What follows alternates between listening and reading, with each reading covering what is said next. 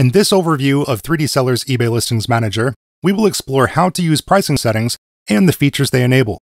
We'll review the pricing settings, how to calculate a perfect price when creating a listing, and how to view profit per item and sales overview. See timestamps in the description for individual feature overviews. Use the pricing settings page to set global or average selling fees and desired profit margin for all listings. You can set eBay and PayPal or managed payment fees and any custom fees you incur on your listings. Then, set a desired profit margin by percentage or set amount. You can also combine a percentage and fixed profit margin. After setting your fees, test your profit margin on your pricing settings page by entering a wholesale price for the item. The wholesale price is the cost you pay for an item that you are selling.